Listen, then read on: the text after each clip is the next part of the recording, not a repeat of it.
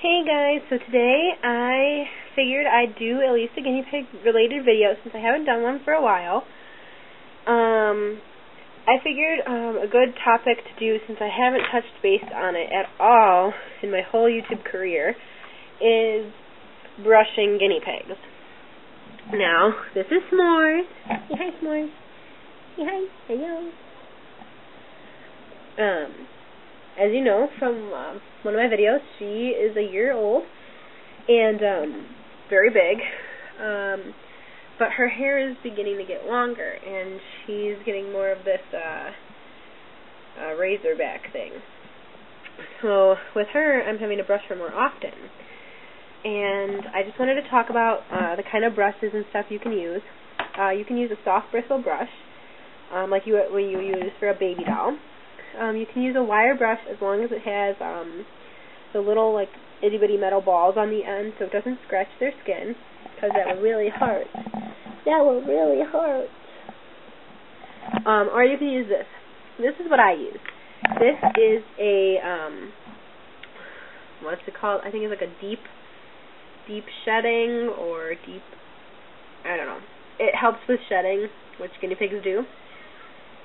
And it has the plastic protectors on the end, and it just has a long handle and stuff.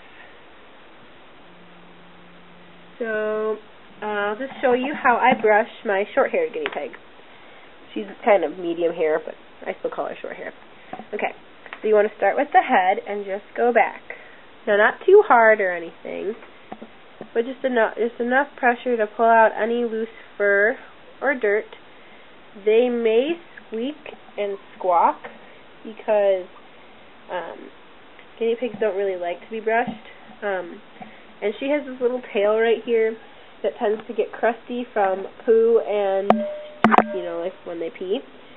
So I just have to brush it, but sometimes she'll squeak because there'll be like a mat at the end or crust at the end, and it comes out with the brush. So you just have to be gentle, and I usually do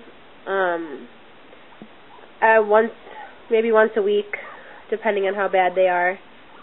I mean, you can hear her now.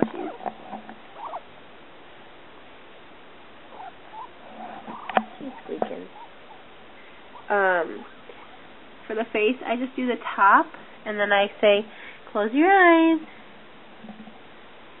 Close your eyes. I also get under her belly, so what I'll do is, for you, I lift her up and I brush her.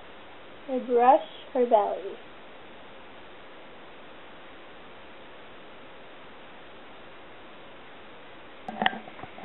So yeah, that's how I brush my short-haired guinea pig.